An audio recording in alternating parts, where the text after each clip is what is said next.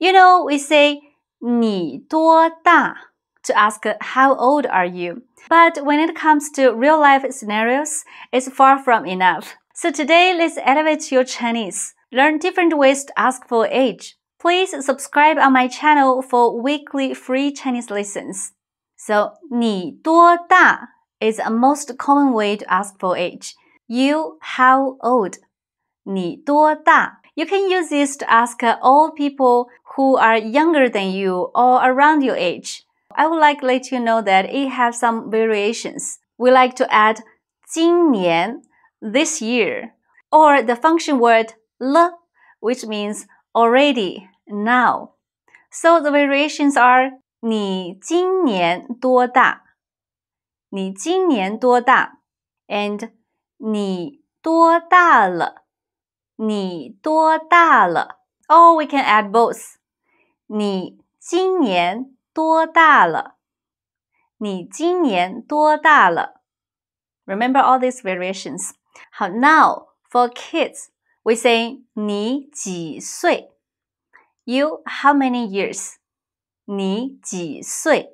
You know, 几 is to ask how many for numbers less than 10. So it's for kids. 你几岁? Again, it has variations. 你今年几岁? 你今年几岁? Or 你几岁了? 你几岁了? Or 你今年几岁了? 你今年几岁了? Okay, now for old people. To show more respect, we have to use 您 instead of 你. And we say 您多少岁了? 您多少岁了? Or 您多大年纪了? 年纪 is age. 您多大年纪了? It's more respectful. 您多大年纪了? And for people who are older than 70 years old, it's better we ask 您高寿? 高寿 is a nice way to say longevity. 您高寿 or 您今年高寿? 您今年高寿? Okay, now, if you are in a job interview or some office, it's very possible you just heard people ask you 年龄, which means age. 年龄 means age. 年龄 and you just answer the number of your age. 年龄23.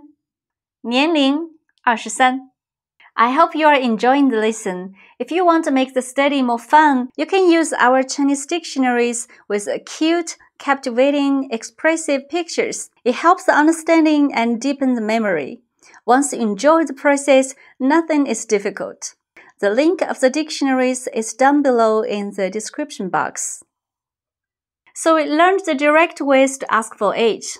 But in real life, asking age still is not a taboo, but as a sensitive topic. So you must know the indirect ways to ask for age. Attention! You can ask, 你是哪一年的? 你是哪一年的? It means, what year were you born? 你是哪一年的? Then you calculate the age. So we have to work on our math a little too. 你是哪一年的? 你是哪一年的? 我是94年的. I was born in the year 1994. So you know this person is 29 this year. 你是哪一年的? 我是94年的. And for people who were born after 2000, like 我是02年的, the year 2002, or 我是10年的, the year 2010. So remember, 你是哪一年的? Okay, now we have a more polite way. It's even nicer. You ask, 你属什么的? 你属什么的?